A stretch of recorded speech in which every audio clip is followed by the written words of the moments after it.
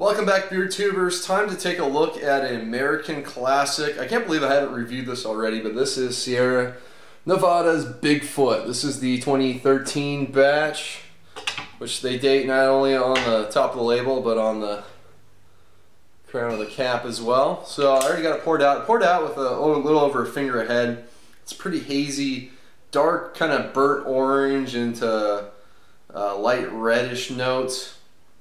The head's got a little bit of a tan color to it.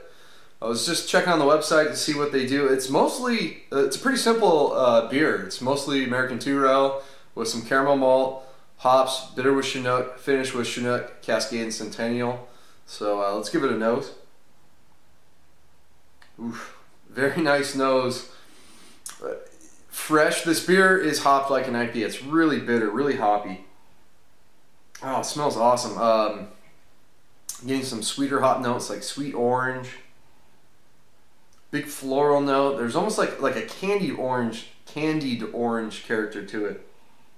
You know, a little bit of like a tropical character, that real nice sweetness. Getting some nice earthy, sort of, not quite resiny, but more just kind of really piney notes. But yeah, the floral notes probably coming from the Cascade, Centennials. There's definitely some citrus grapefruit character on there as well from Centennial, and then the Chinook's more of that piney character. So smells great. Let's dig in. Cheers.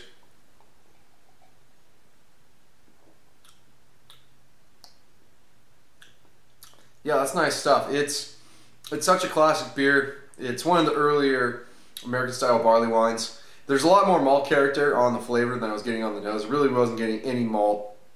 I've had this one sitting out probably 20 minutes from the fridge, so you could probably drink a little warmer if you wanted to. Up front, you get a lot of bitter grapefruit peel, nice pininess, that nice bitterness up front. It's definitely bitter like an IPA.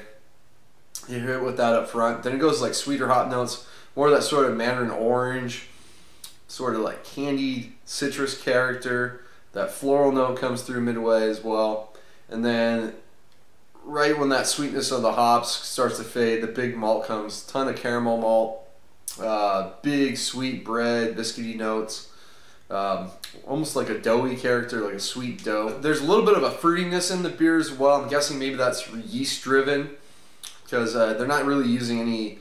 Maybe a little bit of caramel malt contributes some fruitiness, but getting like a little bit of fruitiness probably coming from their yeast. And then it finishes really dry. The 9.6% alcohol helps dry out the beer. You can't taste it, can't smell it. And you get more lingering hop character on the end as well. Some of that bitter grapefruit, piney character is lingering on the tongue with just a hint of that malt sweetness. I was just checking out the back of the bottle, and they mentioned that spicy hops. And I wasn't really thinking spicy when I was first tasting this beer, but the more I drink, I do get some spiciness. Maybe that's the Chinook coming through.